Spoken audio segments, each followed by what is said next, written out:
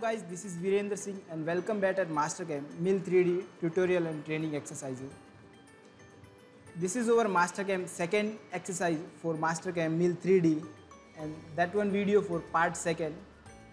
In our part 1 video, we discuss about that how we can prepare model for that one component as per the drawing. Drawing is also available in the description. You can go there and download. And now in this video we discuss about that. So for creating that one part, we are going to use Mastercam Mill 3D Pocket Toolpath. So let me show you first in a 2D that how it will be cut.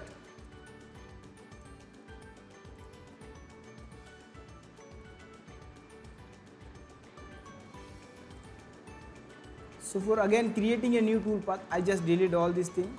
Yes. So let me show you. First we have to go in a, what is the program number? 11. Check mark both of these and all these as we are doing in all previous videos. And now we go at a stock setup, all solids. When we are selecting all solids, so whole solid area will be automatically converted in a stock model. And now press OK.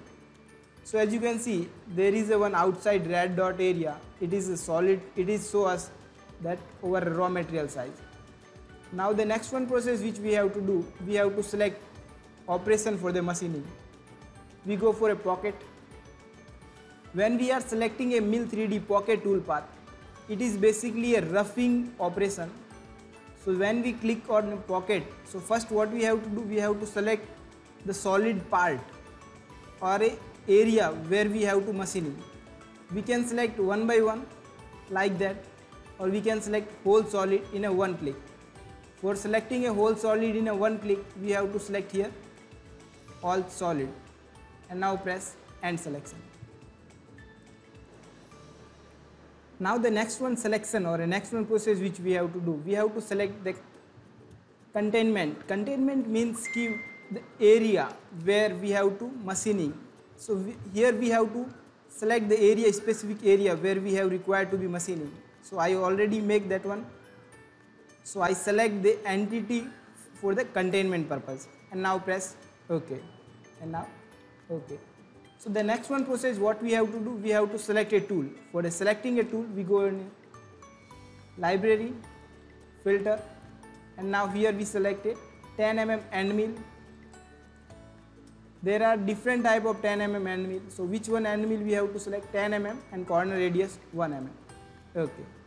Here we have to input what is the feed rate for that one.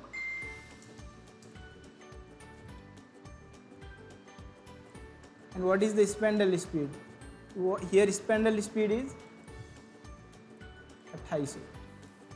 Here we can also comment rough by the help of pocket operation.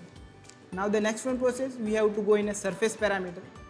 In a Mastercam Mill 3D surface parameter for a pocket operation, what we have to do, we have to input the clearance height, retract height, feed plane. In a Mastercam Mill 3D for a surface rough pocket toolpath, in the surface parameter, the new thing is coming, that is stock toolie 1 drive. It means the what is the stock size after the machining is still available on the part. It is 0.3. So stock will be remaining after machining 0.3 in a X, Y and the Z. The next one process that we have to go in a rough parameter. At here rough parameter, first we have to input what is the tolerance. Tolerance size we can input as per the drawing. And what is the step down? Step down means what is the depth of cut value. So here we input what is the depth of cut value. And now here we have to require to input what is the entry option.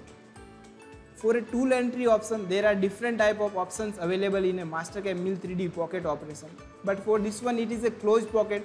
So we choose entry helix method.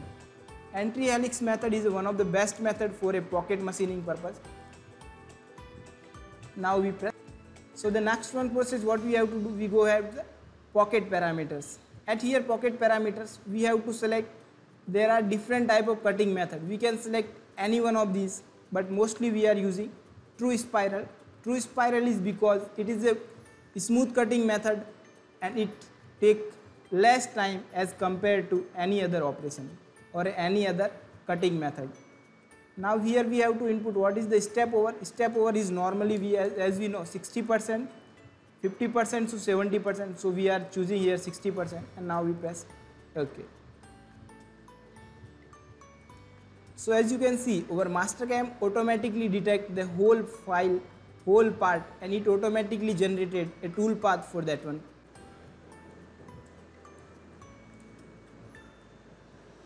So this is our cutting in a 3D form. That tool will cutting material like in this form. Now I have to increase the speed, so it will cutting in a very speed form.